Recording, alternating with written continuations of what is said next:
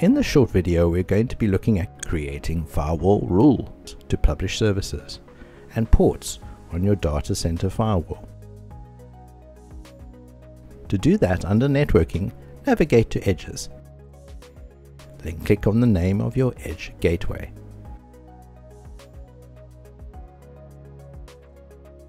Navigate to IP Sets under Security. This is where you create the objects you're going to use within your firewall rules.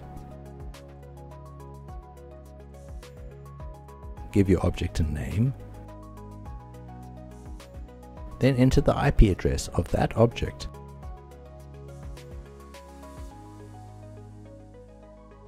Or IP range. Then save.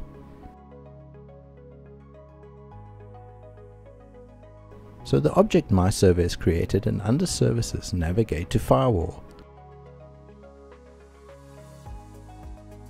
Now what we are going to do in this exercise is allow SSH access to the server named MyServer.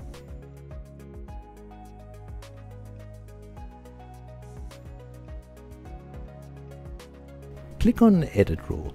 We create a new rule and we'll name it Allow SSH. Under Select Application, we're going to turn on Choose a Specific Application. Click on the Filter button and type SSH.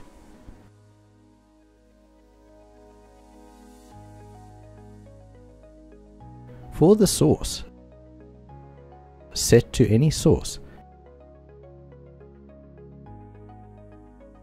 and the destination, we're going to set that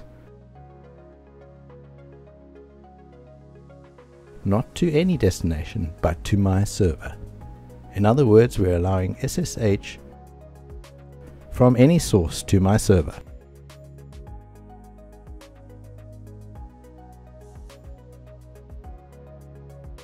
The rule is created. Then we go to NUT settings. Under NUT, Services, then NUT, and create NUT rule.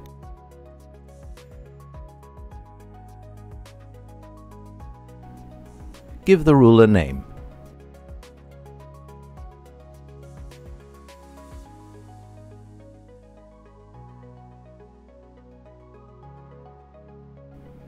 Enter an external IP, which is one of the public IPs that have been assigned to your virtual data center by network platforms.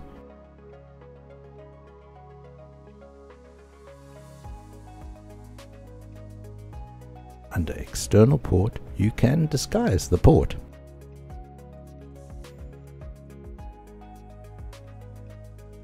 Type something like 222 instead of 22. But in this case, I will just leave it as 22.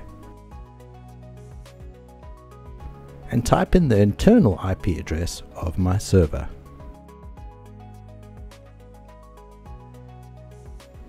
The application once more is going to be SSH.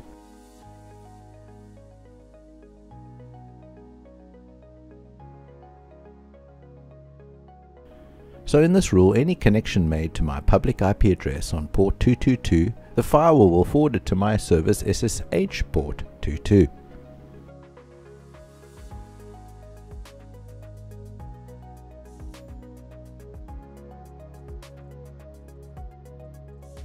And our rule is created.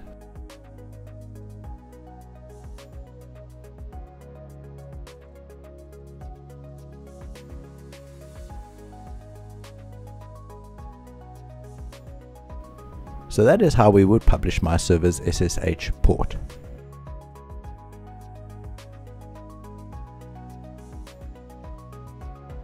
Also on the firewall, you can set up IPsec VPN tunnel to your partners or to your office and branch offices.